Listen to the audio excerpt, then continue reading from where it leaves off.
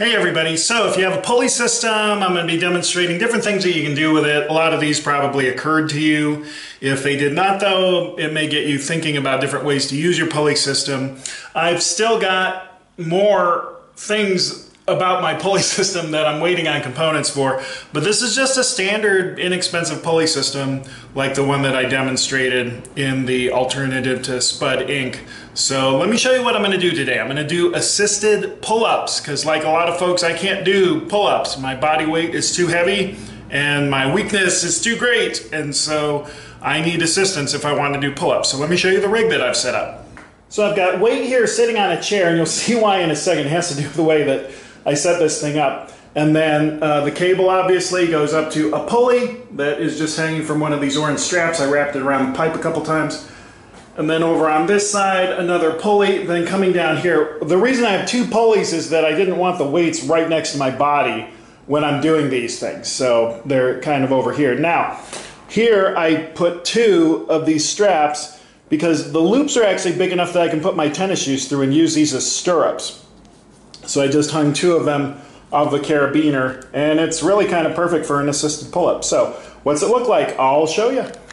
The reason the chair here is just to help me with the setup, because otherwise these things would be on the ground and this thing would be way up in the air. So I'm just going to put in one foot through one of the loops.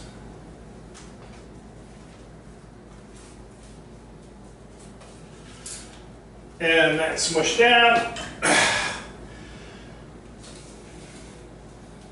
Put another foot in the other loop.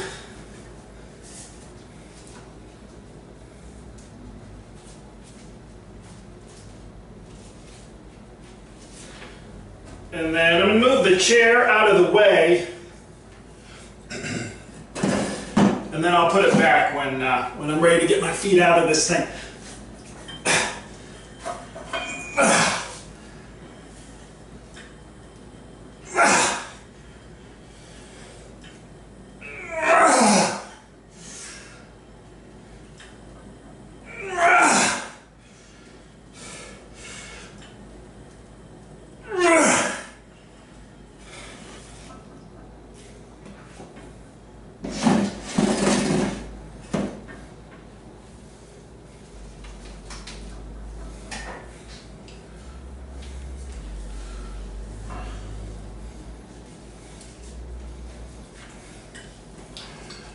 That's it.